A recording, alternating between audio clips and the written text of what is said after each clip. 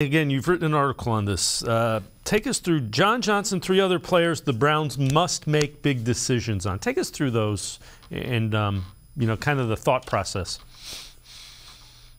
Oh, well, yeah, that's good. That gives me an opportunity. I mentioned that we were probably going to have to talk about Amari Cooper at some point during this show. So I will mention him in this part of it. So the first one I have there is John Johnson 3. He's got a $13.5 million cap hit for next season. Anybody on this team, and there are 8 of them, that have double-digit millions cap hit for 2023, those players will be looked at as possible candidates for a restructuring, for a cut, or for a trade. And so John Johnson fits right in there. I think there's a chance that they feel like they can get that safety job done, accomplished for less than $13.5 million. So therefore, you go to him, you go to his agent, and you see if they would be willing to do a restructure. Actually, the first thing that you have to do is go to Jim Schwartz and see how he feels about John Johnson 3 and what he can do in his defense. If he can do way more than what he's done previously, and if he feels he is worth that kind of money, well, then that changes the picture there a little bit too. But he's somebody that will definitely be looked at. He's a June 1st consideration. They can save $9.75 million if they trade or cut him after June 1st, or designate him to be traded or cut after June 1st. So he's one to keep an eye on.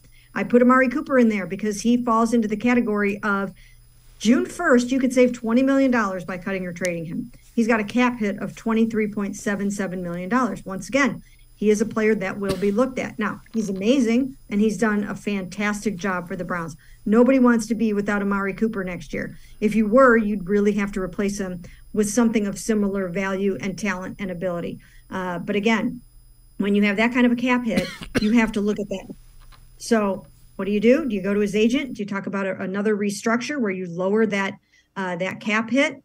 Maybe that's what they'll do. We'll have to see how that goes. And then center Ethan Posick, he is due to be a free agent. He did great. He was the 11th center according to PFF, and he's somebody that you really want to try to keep around if you can.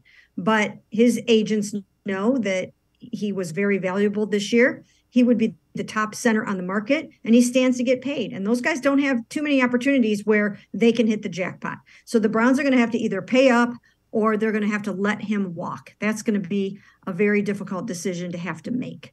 Then the last one that I had on there was Anthony Walker. I could have picked a number of different guys for the last one because there are others, and I probably will do a column like that again and come up with like another 4 guys that they have to make decisions on.